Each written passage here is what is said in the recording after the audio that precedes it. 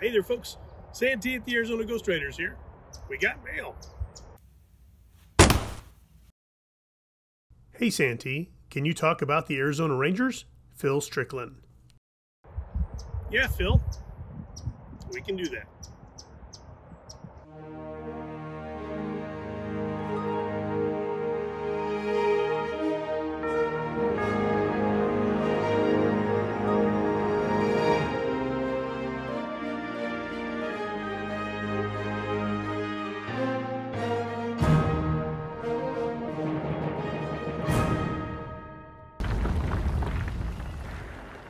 In researching the Texas Rangers, it came to mind that there were a few other ranger organizations in the Western Territories. Colorado Rangers, California Rangers, and our very own Arizona Rangers. Many folks are under the impression that the Wild West was over by 1899. The truth is, some territories weren't ready for that classification. Arizona was teeming with lawlessness, and the citizens wanted something done. The success of Texas's Ranger Division spurred a lot of interest in this type of law. One newspaper editorial proclaimed, "When such conditions exist, a company of paid rangers are required to stamp out and destroy the characters that bring about such a state of affairs. Let us have a territorial ranger service." The citizens' prayers were answered. On March 21, 1901, the territorial government formed a ranger division with enough of a budget to hire a captain, a sergeant, and 12 privates. Captain Bert Mossman, who agreed to a year's employment, looked for men who could ride, shoot, and track. He could track a duck across a pond. Like other ranger divisions in other states, they had to supply their own firearms and horses. However, if their horse died in fulfilling its duty, the territory would replace it. At the end of their first year, they had arrested thieves, rustlers, murderers, and even put a few on the ground. The Rangers suffered one casualty. Helping out in a labor dispute added to their approval by the people of Arizona, which brought more support and more money, and by 1903 they were up to 26 men. I is the body of 26 men whose courage helped to build the territory. The government also supplied them with 1895 Winchester repeaters. However, the cost came out of the Rangers' first paycheck. Captain Mossman fulfilled his first year, and Tom Reining jumped into the saddle as their new captain.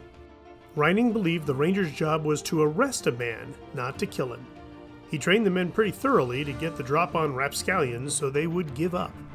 They used their 6 guns on horseback, then learned to slide off the horse drawing their rifle in one fluid movement. Ranger Jim Bailey was held at gunpoint by 2 outlaws while on horseback. Bailey distracted the 2, which gave him time to do a similar maneuver, getting his rifle trained on them in a split second and using his horse as a protective barrier. Even though it was 2-1, the exposed miscreants didn't want to risk it and gave up.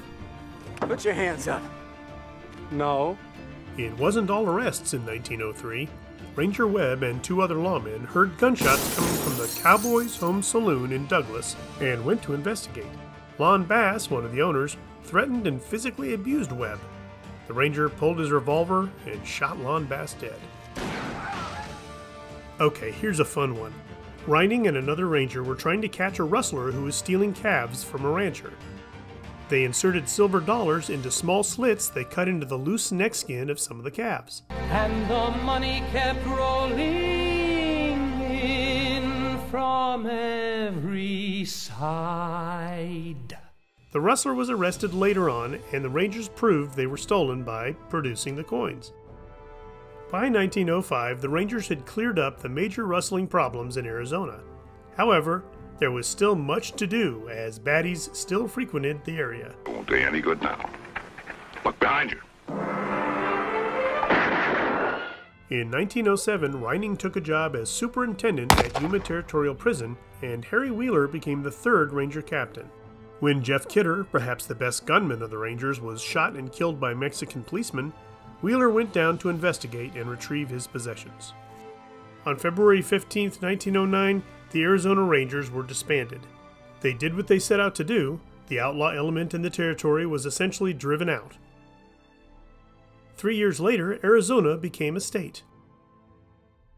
Today, the Arizona Rangers exist as a non-commissioned civilian auxiliary, providing armed security services for various venues, and they are no longer funded by the government. Our own Arizona Red was a ranger. Don't worry, he didn't shoot anybody. There are a bunch of stories related to these men. This isn't the last you'll hear about them in our videos, so don't fret. There's more in store.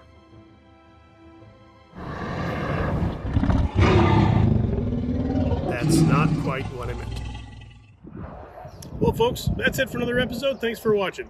Hey, don't forget, we've got merchandise on sale until the end of the month, and we also have Patreon. So keep that in mind. Mrs. Santee says it's good until Labor Day. Labor Day? Labor Day. I guess we're doing it until Labor Day. And as always, please like, share, and subscribe. And we'll see you down the trail. Pew pew! Pew! Pew pew pew pew! Pew! I might just give up.